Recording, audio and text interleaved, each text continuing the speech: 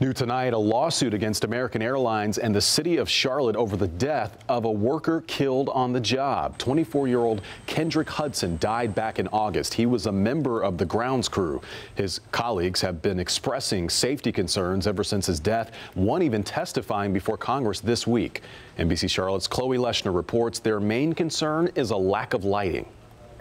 Demands for change. Our managers should address concerns when we raise them. Change union workers at the airport say could have saved a life. Kendrick Hudson died on the job at Charlotte Douglas Airport in August. He was driving a tug, tried to swerve to miss a piece of luggage on the tarmac, but hit it and flipped. Kendrick did not see the piece of baggage until it was too late, likely because the bag was dark and there was insufficient lighting. His co-workers say this is what it looks like when they're out on the tarmac and call the area Death Valley, telling committee members on Capitol Hill their concerns over inadequate lighting haven't been heard by Piedmont Airlines, a subsidiary of American Air.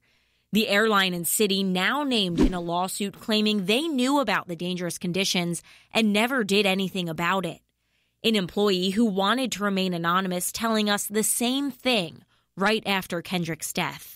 I didn't know it was going to be that dangerous of a job. A representative for the airport says it just received the results of a lighting study, and employee safety continues to be the top priority. Meanwhile, OSHA's investigation into Hudson's death is expected to be completed by next week. Our wish is that the investigation will result in much-needed improvements to make work on the ramp safer and to prevent anyone else from dying on the job.